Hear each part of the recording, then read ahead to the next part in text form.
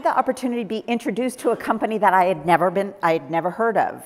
And to find out the work that they were doing was honestly really special work, and really deep healthcare work. And I'd like to call it like the healthcare company that none of you have heard of yet, but after today, you will.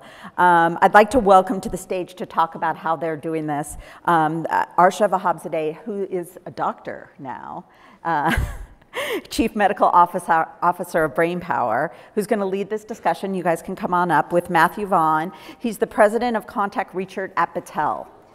Thank you. Thank you. Thank you.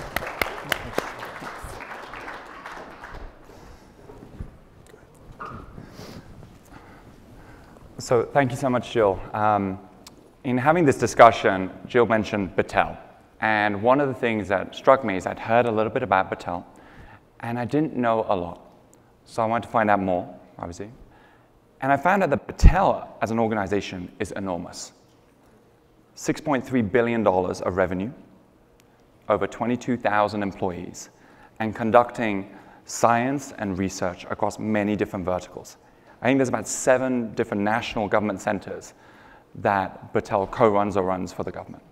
So in saying that, I'm joined by Matt Vaughn, who's the president of research at Battelle, to talk a little bit about what Battelle does, what he sees as some of the most difficult challenges in healthcare space, and what the potential is for people in the room to perhaps utilize or seek Battelle's help in giving them the edge or supercharging them. Matt, it's wonderful to have you. Thanks, Arsha. It's great to be here, and thank you for setting this up. Sean, a little earlier, asked if there were any other designers in the room, and he got a pretty surprising response. I was in the back, I counted, he had about 10, 12 people. Can I ask, and I can kind of see hands, who in here has a good feel for Battelle or has heard of us? Okay. Well, I think I beat the designers a little. That's great. For the rest of you, we've been around 90 years. We're the world's largest nonprofit research and development organization. We're headquartered in Columbus, Ohio. We were founded by the will of an industrialist who had a frustration 90 years ago of seeing great technology on the bench in the lab and not getting to the consumer. In that case, his consumer was a soldier. And so he left his wealth to create this institute, the Battelle Memorial Institute. And for 90 years, we've been working in advanced materials, chemistry, biology, and data sciences now to bring that technology from the bench, from the lab, from academia to the consumer. We do that with and through partners, and it's an honor to follow to the stage J&J and others. We work for J&J, we work for Lilly and Pfizer, and many of the others who bring you the great products that you have that transform consumer experiences and health. The other really important thing to emphasize about Battelle is that we're a nonprofit. Mark a moment ago said, you know, we don't know how dynamics change and where people will be in the future. Well, we've been here 90 years. We're going to be here another 90. We're not going anywhere. We're not trying to exit. We're not trying to IPO.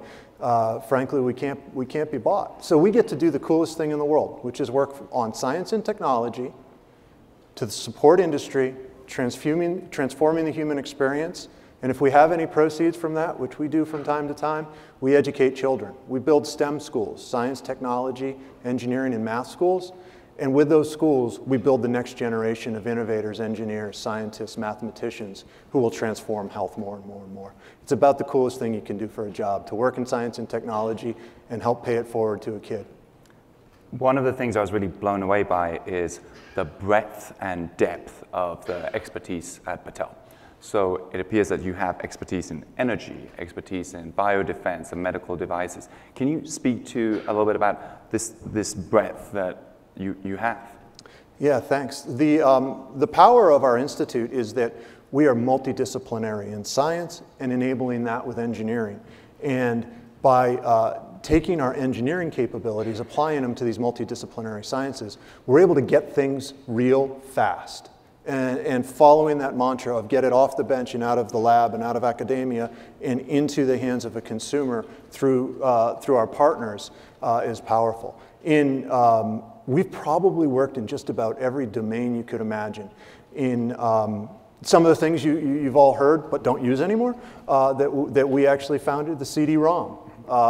millimeter wave technology that we all get scanned at by the, coming through the airport. The uranium for the Manhattan Project, tank armor. It goes on and on and on. And on all of those instances, the power of what we do as a scientific research organization is to combine disciplines, to combine a materials discipline with a biodiscipline, which we're working right now in the molecule space, to combine the engineering underneath the science to make it real and get it from the lab through FDA or other regulatory authorities and into market as fast as possible. It's an amazing space. Our scientists and engineers almost all have multidisciplinary fields themselves. You go in the lunchroom and you'll meet a biochemist who is a theoretical physicist also. It's a pretty cool place, and that's our power, is that we combine and have the breadth and depth to tackle any problem.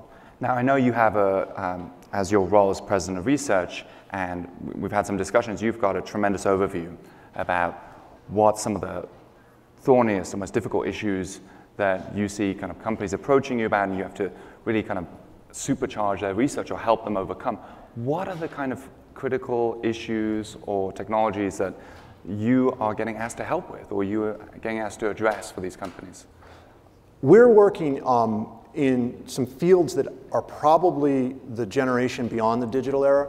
The digital technology that you see today, the analytic and the app that is transforming population health management, allowing, as Mark referenced, the transformation of the clinician-patient relationship, is extremely powerful. It's all predicated on a silicon chip, right? The most complex machine man's ever invented is a microprocessor. 14 nanometer gate array and millions of gates, so complex that we probably don't even understand its true behavior. And yet, what we're seeing now is the potential of the next generation of processing in the micro space being biology.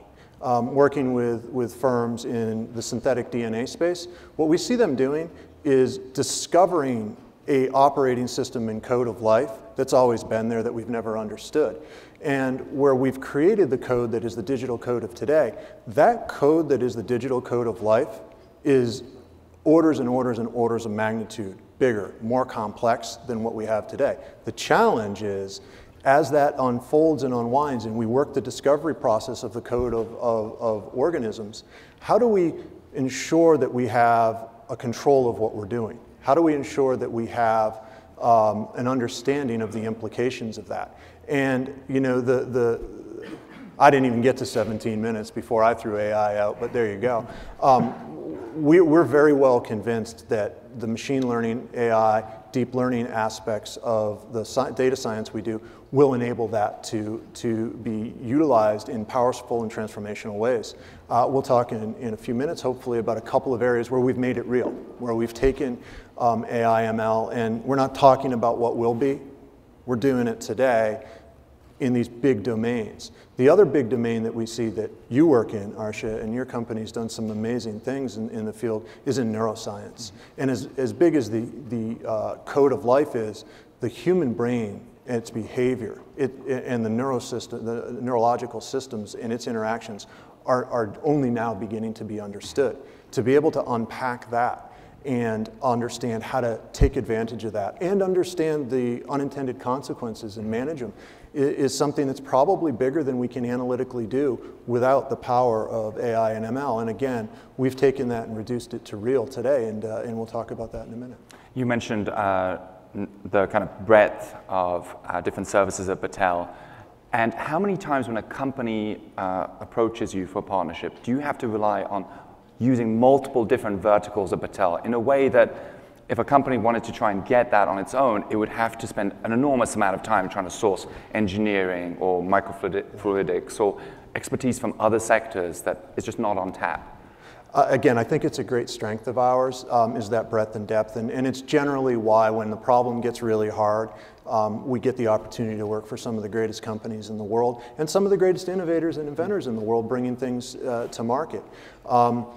We've probably gotten involved in almost anything hard around injectables and aerosol delivery over the years. It's a field of deep expertise because of the combinative power. We were talking last night about an instance where the delivery of viscous substance to the human body has been a real challenge as biologics come online. And we were brought into that problem as folks were having a delivery issue. And we were able to combine some work we'd done in pipelines, where flowing oil through pipelines is a very challenging situation, or it was, because of the friction and the loss, the energy loss. The solution, obviously, that's used today was one that we'd helped engineer there, and we were able to bring to the delivery of biologics and injectables. It's fairly consistent that when that real rub comes of, okay, we think we know what to do, how do we do it, right, that Battelle's going to get involved. And you mentioned some difficult challenges, and you said a little bit about neuroscience, and we know that the brain is extremely complicated, and it intersects with human behavior and many other kind of healthcare conditions, chronic healthcare conditions, etc., diabetes, hypertension, obesity.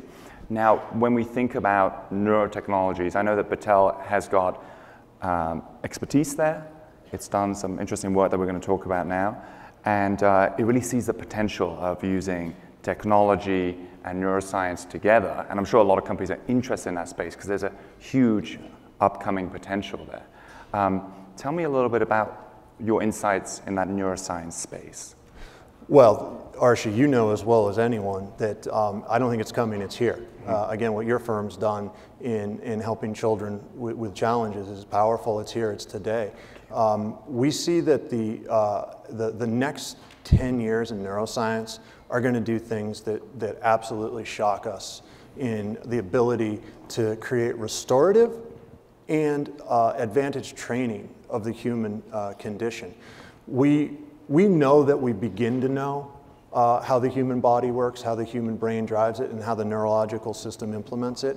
But it's big. It's a really big space. It's massively complicated. It's got the combinative aspects of biology, chemistry. The microbiome alone will be the human genome project of the future that's massively orders of magnitude better. That full interactive space is complicated.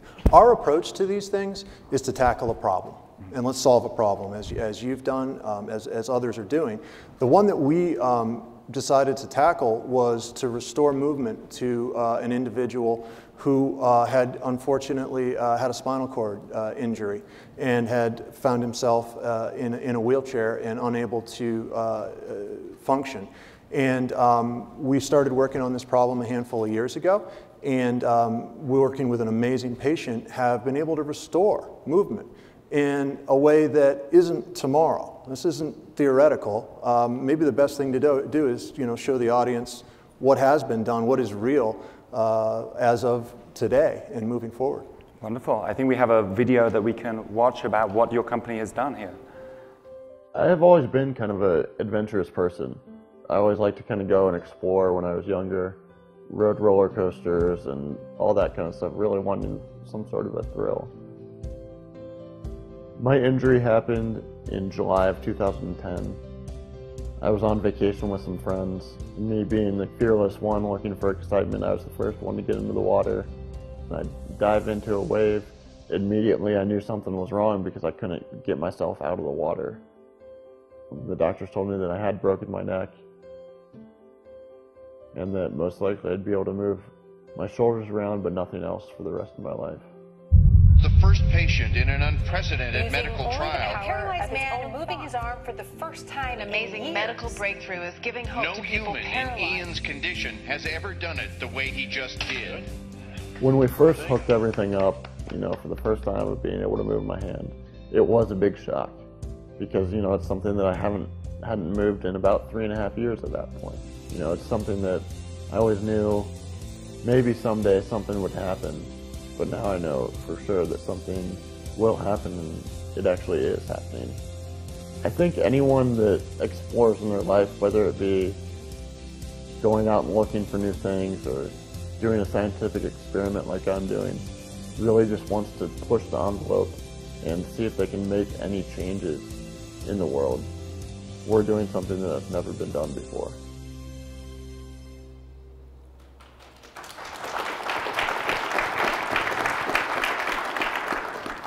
Ian is one of the most amazing people you'll ever meet in your life. The commitment he has to helping others restore movement and restore freedom is powerful. What's really fascinating about the work he's done with us is that he's able to create movements that we didn't code. So when I said earlier we talk about AI and say, this is real, underneath the system that pulls from his brain his intent to move his hand, his intent to take actions, we decode that, we translate that into movement for a sleeve. That sleeve has 120 points of dry electrode stimulation at a micro level, allows that hand to move the way he intends it to do. We coded it to do a certain set of things. You saw him playing Guitar Hero there. Not all of those movements were ones we coded. The power of the human brain combined with the power of deep learning technology is what enabled Ian to do things we couldn't do and continue to do that today. I believe it was Mark said a few minutes ago, we should never forego the opportunity to use machine learning, AI, deep learning to advance human conditions, I think fits very well here. The power of that technology today, that's today, is it's transformational for someone like that. And for a soldier who voluntarily signed up to serve their nation and came home in a wheelchair, you know, the chance to get that soldier to brush his or her teeth again, it's powerful. And we're right on the verge of that. The stuff we're working now, as you may have noticed, Ian had a sensor coming out of his head, electrodes. That's largely impractical. It's great for him, and it's better than anything he has.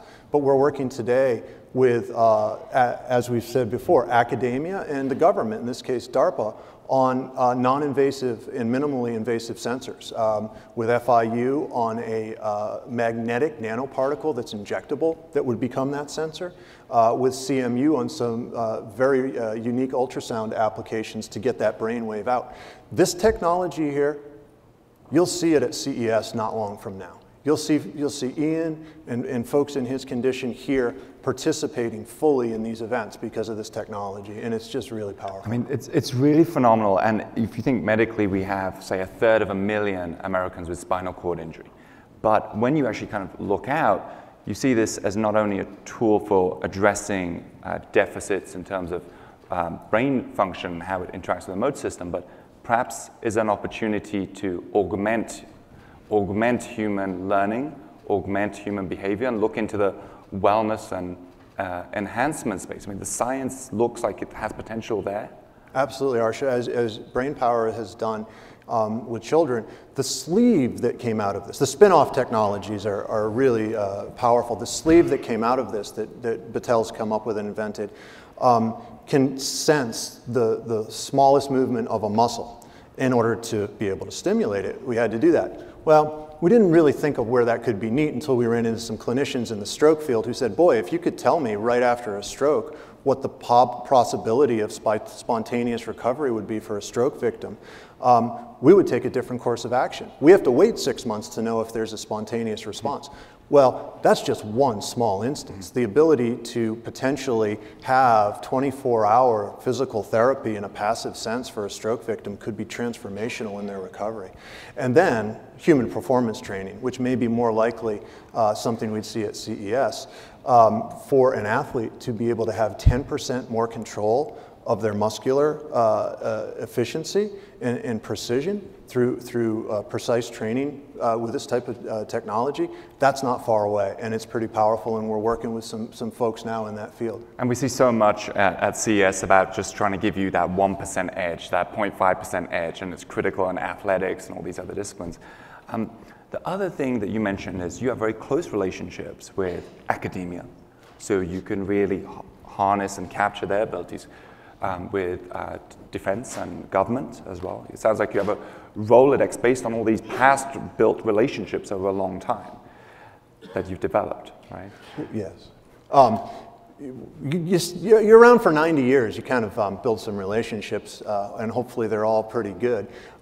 We love working with academia, and we love working with industry and government to be right in the middle of that nexus, to help that valley of frustration of technology be avoided. And I think it's important to note that you don't commercialize a product. So you've got a company that comes to you, or you work through academia or with parts of the government, but then you never actually commercialize or market a product yourself. That's a different thing about Battelle than some other organizations. Yeah, our goal is to help Lilly, help Johnson & Johnson and others bring a product to market. We don't have, the industrial go-to-market capabilities, nor do we desire to. We desire to be the world's largest and leading independent nonprofit research shop, and we like that space very much. We love working with the scientists and the engineers and the researchers at firms who have a focus area but need all the other things to get their product through to market.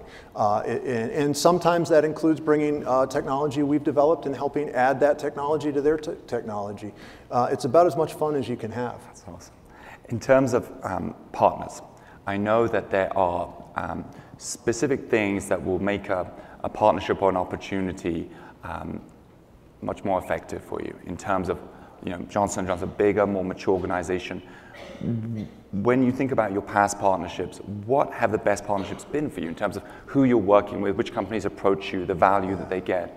What does that look like? We love working with people who are transforming the world, people who are working in the health domains that really will make your life, our lives, our children's lives entirely different. From today to 10 years from now. The last moderator asked that question, and we see that happening ever more in biology and neuroscience, and those folks pushing that boundary, pushing that edge, and with great impatience, and also regard and respect for the regulatory environments we need to live within, because these are complex things that we're working in, and there are potential risks that have to be understood and mitigated. But where firms have deep science, deep engineering, and they're committed to getting product to market, that's where we find ourselves the best partner. I worked for 20 years in publicly traded firms, and they're wonderful, and they make the economy go, and they make things happen, and the incentive structure is wonderful and beautiful. The beauty of a nonprofit organization is we get to be pretty particular about who we work with, and ensure that they have the certainty of getting something to market. That's important for us, because the opportunity cost of working on something that may be really transformational but doesn't have the heft to get to market is one that we can come to regret. And in these fields that will transform our world, we try to be a little bit particular about working with those firms that can get it to market. Some of these mature companies have research departments already. They have R&D departments who are trying to tackle some of these issues already. How do you navigate? How does someone approach Battelle and say, hey, we've got our own R&D department working on this, but we need you to supercharge this product. We've got something that we can't quite figure out. We've got competitors that we know are working on the same thing. Yeah. How do you navigate those relationships and integrate and provide that service within? We actually love that conversation. A lot of times our value add is not just supercharging, but supercharging with some other technology, and that makes that conversation pretty easy. A lot of times, since we don't desire to have public brand, despite the fact that I'm sitting here today, we don't challenge, we don't compete with our partners at all, and so we are pretty comfortable working through those IP discussions to ensure that we are able to educate some children. That's really important to us, and reinvest in technology. But we're not trying to monetize, we're not trying to hit that IPO, and so we can be a lot more flexible about how those relationships work out. The researchers and the scientists, I wish we could take you all to Battelle. It's probably I don't know the only, but it is a corporate headquarters that's a lab. You walk in our front door and there's labs everywhere. We're a research shop, and so when the research departments from these other firms know us and meet us, it's a pretty easy conversation, because we're quickly in the science and the engineering. It sounds like it's a similar mindset to the teams that they already have. Yeah, let's just get it done. So if we have someone who's interested in connecting with Battelle, obviously huge organization, what if they're worried about costs or, is this going to be compatible? What's the easiest way of someone to kind of reach out and engage with starting that conversation? They have an issue. What does the contact point look like? What does that process, that starting process with Battelle look like?